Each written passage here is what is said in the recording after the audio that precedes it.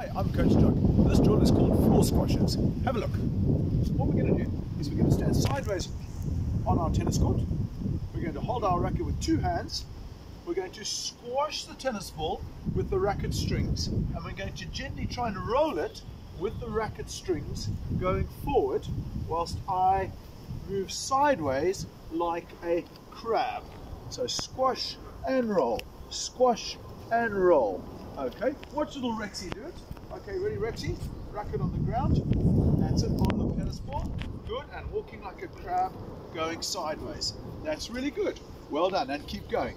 That's it, all the way. That's good. Well done. Come back over this way.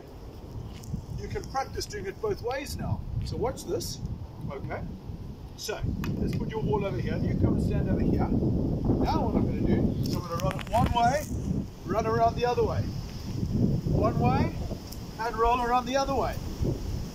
One way, and roll around the other way. All the way up to the net. You can go, Rexy. That's good. And the other way. And the other way. Really good. Well done. Make sure you subscribe to our channel not to miss any of our latest videos going up. Have fun and keep practicing, and remember, it's time to play tennis.